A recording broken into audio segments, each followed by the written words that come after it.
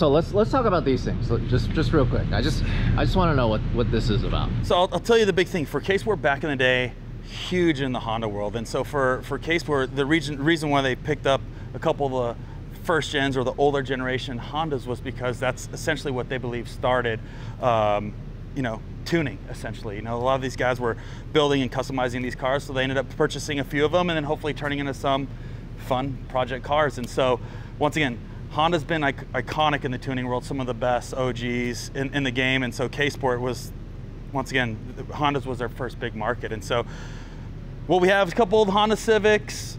Actually, let me take that back because I don't know if they're Civics. I can't remember what they're called. So, well, no, this, you know what this is? This is like key lime pie right here. Okay. This is like the Honda Civic key lime. So yeah, so this is the Honda key lime pie, and then we have the orange Bang 2.0 over there. No, the orange, the squirt. The orange squirt. We have the orange squirt. We have the key lime pie, and then so here's the thing: is we just love small cars here. Okay. Yeah. Yeah. Big guys, small cars. We're gonna start a website called bigguysmallcars.com, and this is where we basically just hop in and ride in small cars. So that's why we're collecting. Is it because it makes everything bigger? It's all proportion. You know what they say about guys that drive small cars? They probably couldn't find big ones to buy or something. No, but you know, they're super cool, super old school. I just love hanging out with this guy. It's like, it's nonstop. My cheeks will hurt by the end of this video because I'm laughing so much. All right, and then we got Nova. Nova. So the cool thing about this Nova is it has actually the old supercharged LS3 base out of that old car.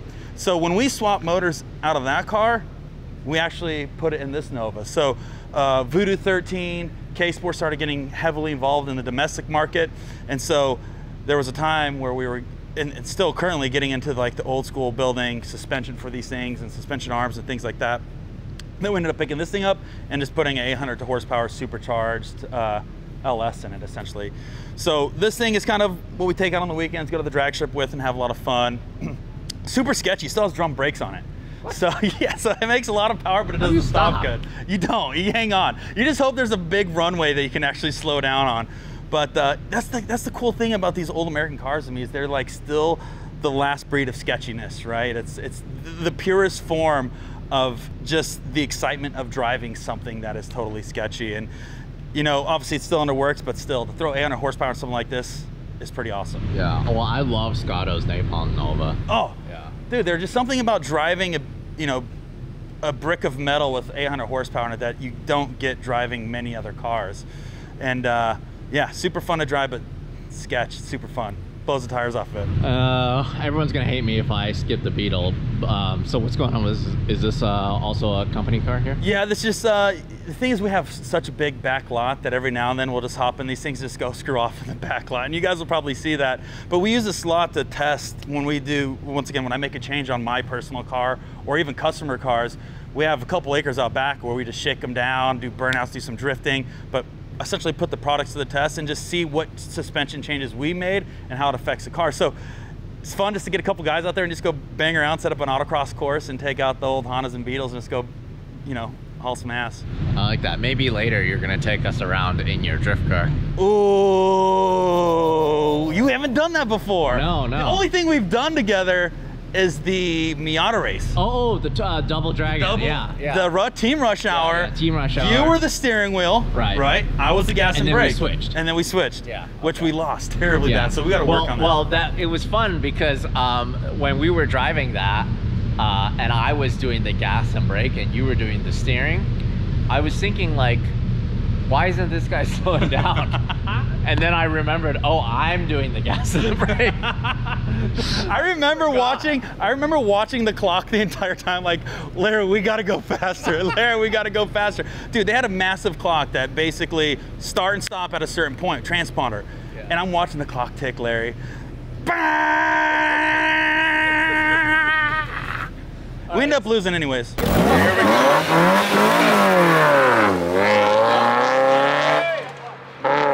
Jerry Land.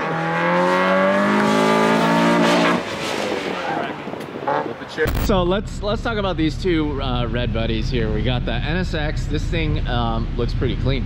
Yeah, so this NSX, once again, development car for Kei Sport that the crew fell in love with. Pretty much completely stock.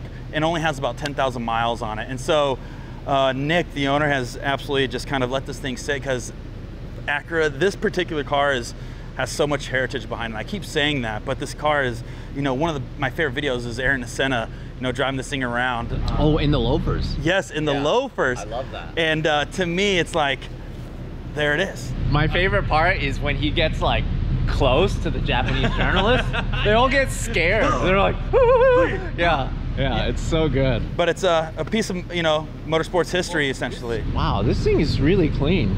Can I open it? Oh my God, it looks like a brand new car. Yeah, all original. I can't believe it. It's so nice. Huh.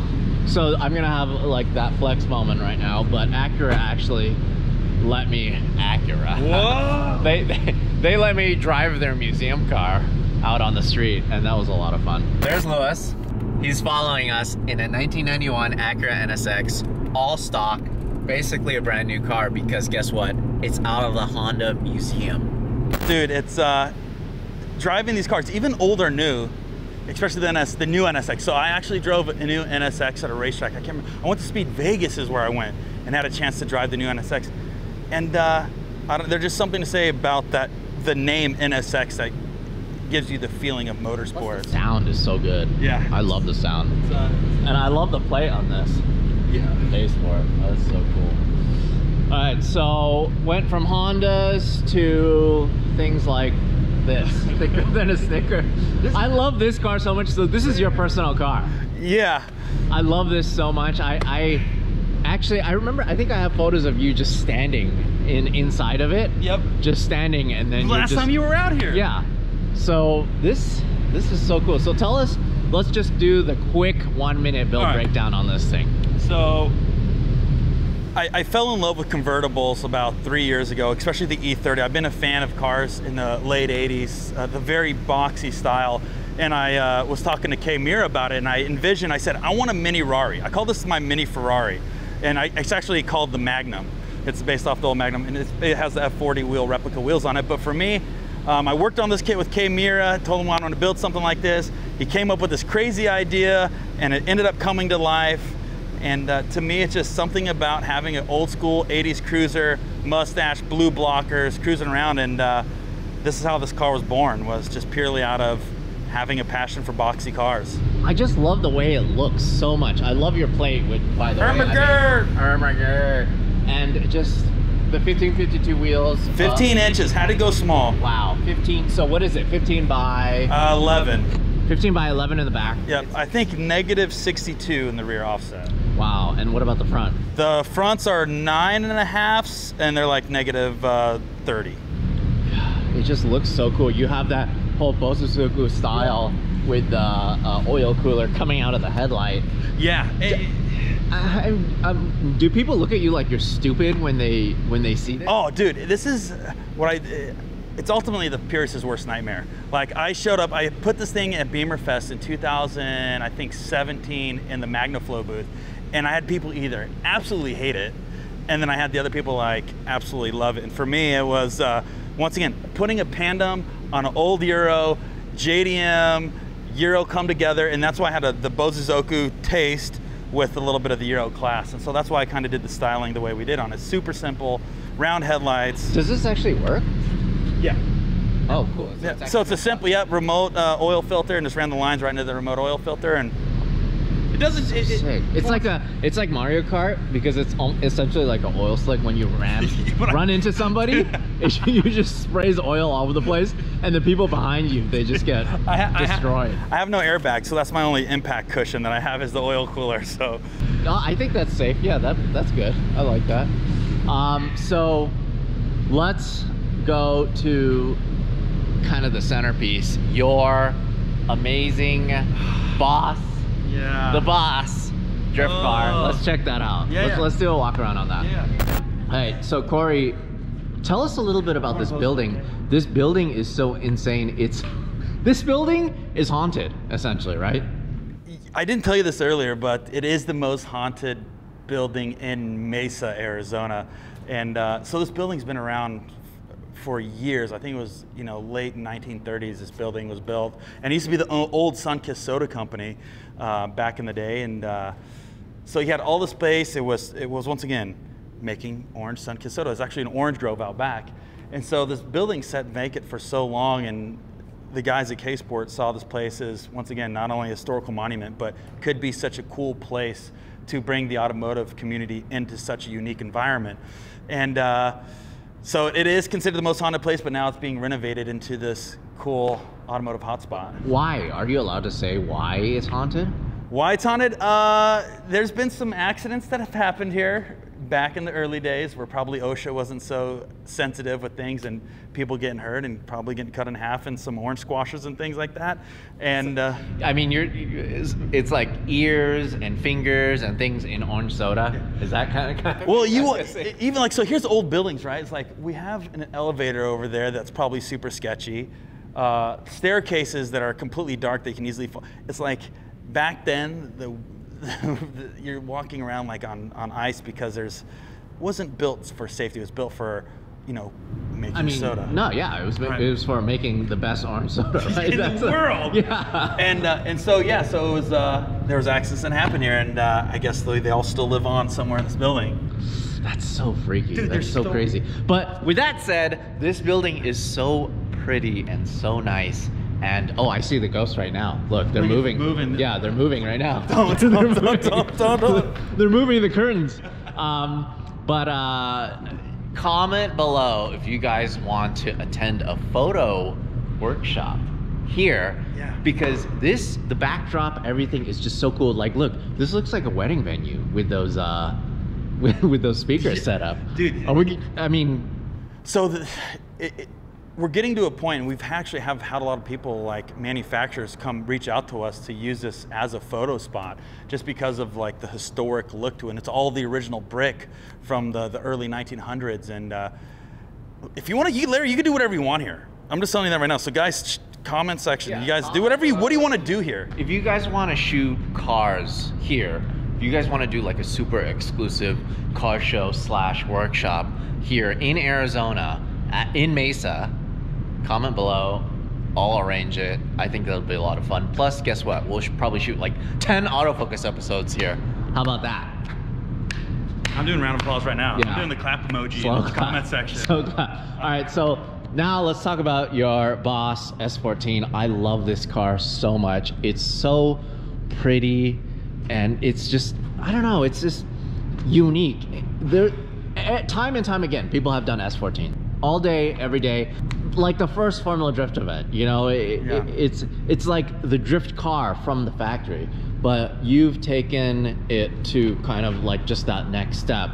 It's also evolved so much since you built it. Yeah, and there's a big story behind this kit and what the BOSS Rocket Bunny is, and especially with Kei Miura, he's, to me, he's one of the most creative dudes I've probably ever met. And when I met him at SEMA in 2000, I want to say 13 or 14, when the FRS kit was literally everywhere. I think that's where the Over Nationals kind of started. Over Fender Nationals started, was with the Rocket Bunny FRS.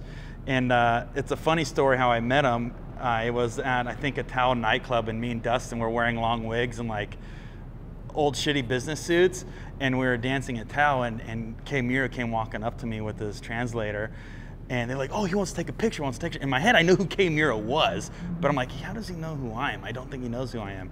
And I pose and I take a picture, and me and Dustin look like a bunch of drug lords with our fake wigs on, and his translator goes, are you guys from the mafia? And we're like, no. But that moment of hanging out at an after party at SEMA with Kei Miura is what created this relationship to create this. And I ended up becoming friends with them at that point, and I told them I wanted to build a 350Z originally because we had that car at the time, the Kei Sport 350Z, and he goes, I think we should do something different. We should do a 240SX and S14. So I think it was around 2015 where we started talking quite a bit and coming up with some ideas. And to him, it was to pay, respect to the old Datsun brand. And the idea with the round headlights, the very boxy fascia on the front, was, once again, to pay tribute to the old Datsun race cars. And so we went back and forth, and he was showing me renderings and what the car looked like, and I absolutely fell in love with it. And I remember posting the first rendering of the car, and everybody was saying, it looks like a Dodge Challenger, or it looks like a Charger, it looks like an American Muscle, why would you do that? But a lot of people didn't realize it was actually based off the old Datsuns. Okay, so if you guys watch Hoonigan Autofocus, you guys know that I'm a big fan of Miura-san. He's definitely very inspirational to a lot of people in the industry. He's basically inspired, I guess, the Fender Nationals and this whole bolt-on look. Well, what people don't realize is that's actually, that was actually an OEM thing. It actually came from cars like the Hakosuka GTR and the 432, you know, 240Z, the Datsun 240Z. That's the it's the 4-cam, 3 carburetor, 2 valve, right? Or no, is it 4 valve? 4 valve, 3 carburetors. It's a lot of numbers. 2 cams. Yeah. So yeah, the 432, like a lot of that is from that. And so back to Miura-san, you know, I've had a chance to visit him at TRA Kyoto, shoot him at his place, check out his place, check out how he actually designs these things. So what people don't realize is that he's actually a computer genius. He's a car guy first, but he's a computer genius. So TRA means top resin art.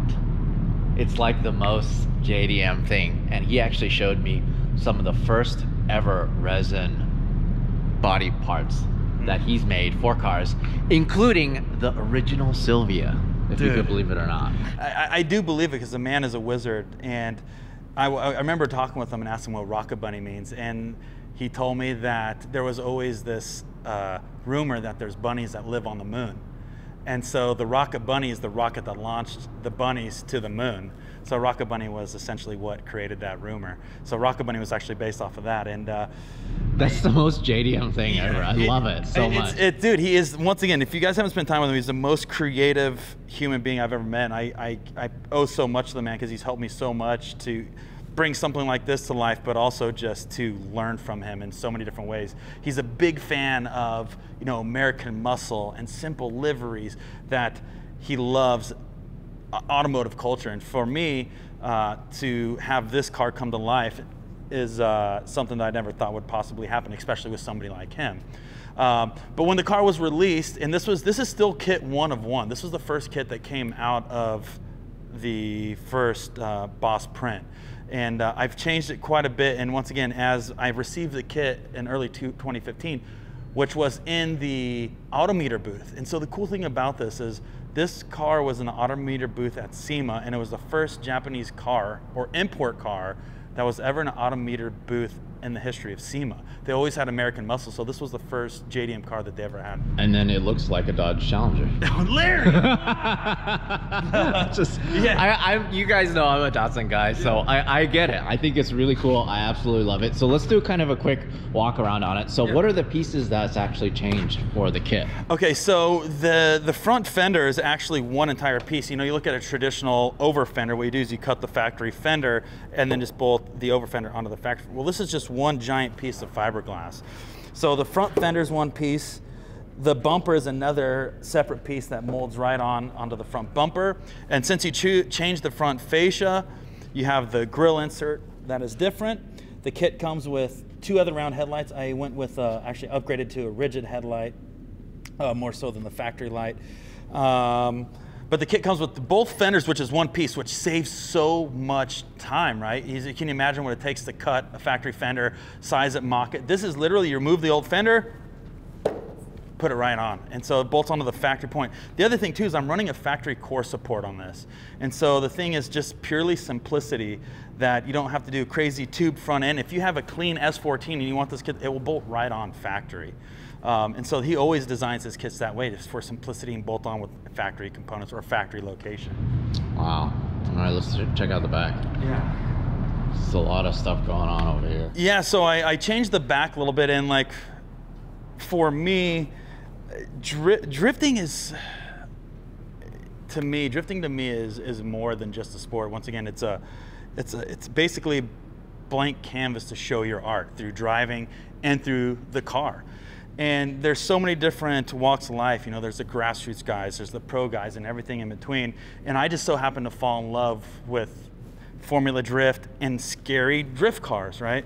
And so I built this car to be more like a Formula Drift-Spec, because for me, driving at Road Atlanta, driving at Texas Motor Speedway, driving at these tracks that are incredibly fast, I get a rush at having a Formula Drift-Spec car because I like those high speeds. And outside of that, it's like you look at Grid Life and these other party events that are coming up, you know, you're driving with dudes like Chris Forsberg, Vaughn Gittin Jr., Ryan Turek, these Formula Drift stars. And for me, it's like, since I'm not in the series, I still have an opportunity to drive with them and still push myself to see where I'm at on the ranks with some of the best drivers in the world. And like I said, I like scaring myself. I love horsepower. I love going fast. So what I had to do to make this car almost Formula Drift Spec is I did 2F fiberglass over fender. So I back half the car and I did the 2F LFC, so I have like a crush zone. And then what I did is we modified it so the Rocket Bunny over fenders go right on top. So the over fender nationals, I have one over fender and another over fender, but what it does is it creates, you know, once again, a simple crumple zone. So if I do run a wall, I'm not worried about ripping the whole back half off the car. I can literally pull this off with a couple fasteners, throw a new one on and go. So simplicity. That definitely makes it thicker than a Snicker. It makes it thicker than a Snicker. Yeah. Very cool. You got a little bit of a little perfect wall damage right there. Yeah. Just a nice little tap right there. Yeah, it's dude, as you know, Larry, building a car, you come emotionally connected to it, and it's more so rather than dropping it off a shop and seeing it in 2 weeks. It's like you put so much energy, time, resources of your friends. You know, I created so many good relationships with, you know, a car like this that it's like, it's more than just a car. This thing is a story to me. Once again, working with Kei Miura, taking to my friend shop to the Cage Fab, meeting so many people and companies that that see the same vision that you do. And so this car to me is more than a car. It's something that I can definitely thrash and have fun with, but it's like, this car did more than just get me on track. All right, so this is going to be a stupid question that I don't know that much about building drift cars. Yep. But is there a reason why you have the hugest brakes front and rear? Is it because this is a party car and this is not a competition car, so you can lap after lap and lap after lap and it won't overheat the brakes? Yes. So there's two things. Yeah, so like for me is I can literally change a few things and turn this into a time attack car, or I can tune it down and make it a drift car. But I went with bigger brakes just so I had the flexibility to do both. A lot of people are running like small diameter disc, you know, 2 to 4 piston brakes. And for drifting, you're not necessarily always using the brakes. But for me, I'm like, I wanted to take something, if I want to go hot lap, I can just go hot lap all day long. Or I can just put it in drift mode and go. And it's, once again, rotating mass kind of works against you, but it's honestly, these brakes, even though they look massive, are fairly light. The other thing too is with this brake here, you notice there's no dual caliper setup, it's just one caliper. Oh, yeah, yeah. So that's another thing that people don't notice. A lot of people are running 2 separate calipers. This is one. So R1 Concepts has basically 2 brakes in 1 caliper. So there's 2 sections of this. You have the bottom half or the bottom pots, which works as the foot brakes, and the top pots work as a handbrake. You're kidding. No, so there's 2 lines going into that brake, one from the handbrake and one from the pedals. Oh, that's so cool. I wouldn't have even noticed that, but you pointed out. So there's 2 lines. Oh, that's so cool. So it simplifies things. So it's now it's a convenience thing. It simplifies, it looks factory, but then I can go, once again, if I want to go do a time attack, and I can easily knowing that the brakes would last. So I asked that because I remember being at Grid Life in Atlanta. Yeah. And, you know, that track is huge and it's so brake intensive. So I was riding with Frederick Osbo in his demo car, and it's like, he's doing, it was actually his comp car. They actually brought it out, the hatchback at the time. And he's like, after 2 laps, basically, there's no brakes at all. Yeah. None at all. Like, he's just tapping it, and he's basically having to slow down either with his e-brake or with just downshifting. And it's because it's a Formula Drift car, and it's not meant to do lap after lap after lap after lap in terms of full laps. Yeah, and so that's kind of like why I took this thing out of making it more of a fun car. It still has the same components to be a drift car, you know, a Formula Drift-Spec car. But to me, once again, I just wanted to be able to take it and put it anywhere and not have those issues.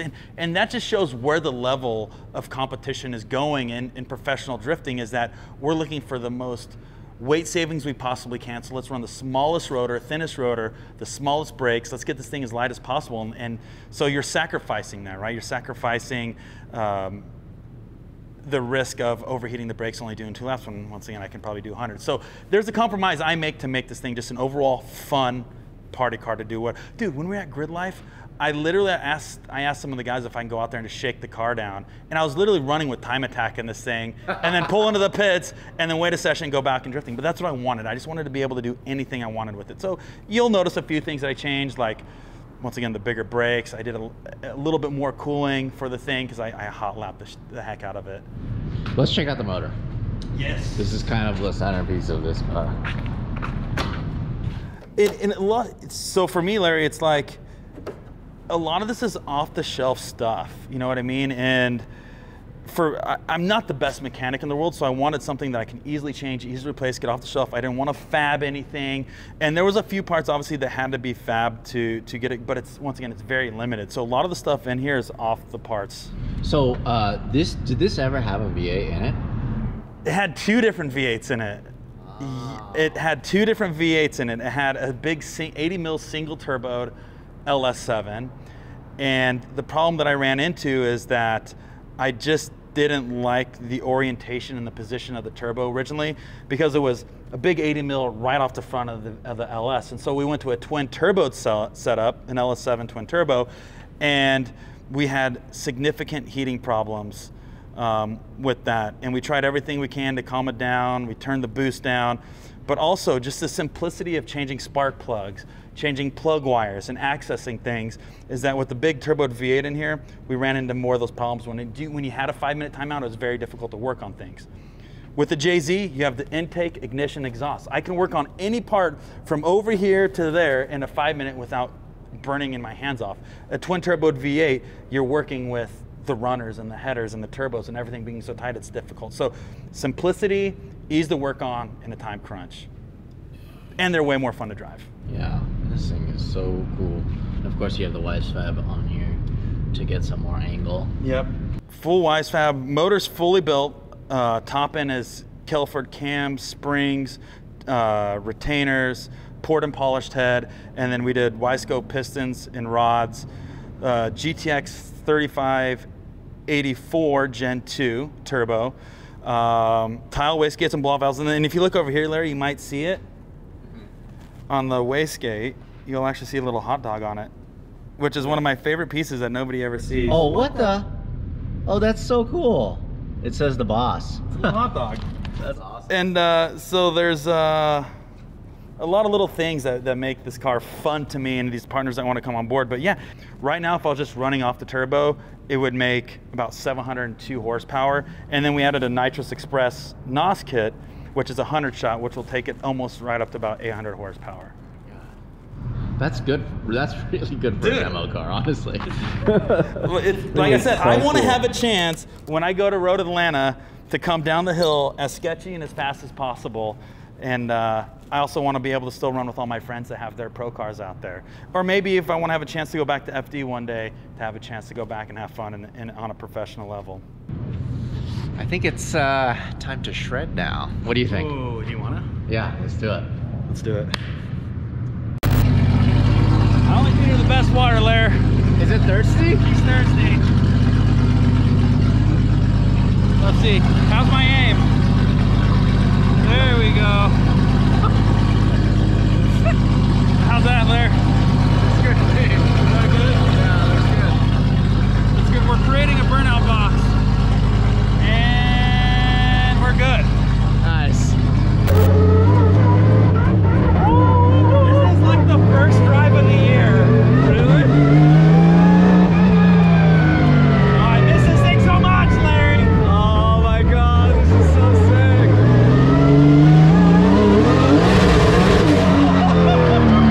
Oh my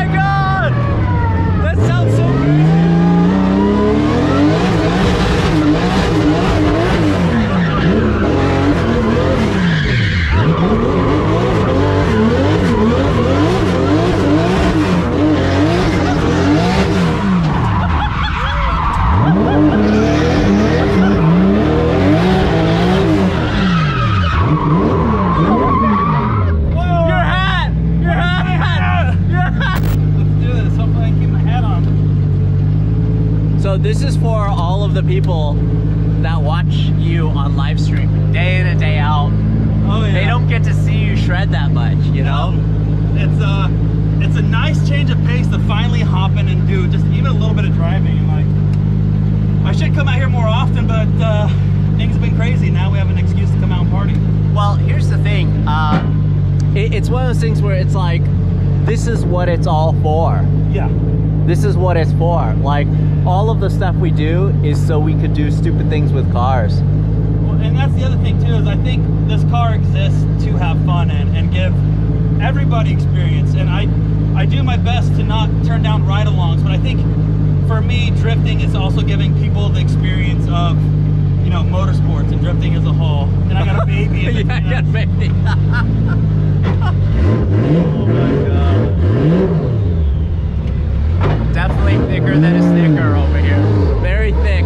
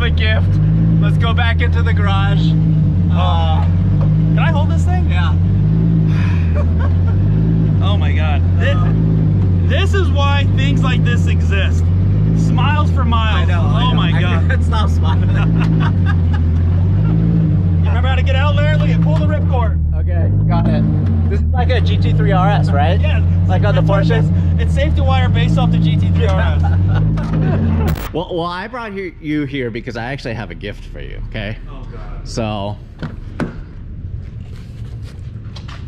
all right. Oh, what do you think this is? Let me smell it first. All right, open it up. Is that a summer sausage? Yeah, it is. It is. It's that long, too. Oh, my God. Hold on. Larry. Oh. No, you didn't. Hold on. Yes, I did. Hopefully it's a picture of you jumping in the pool.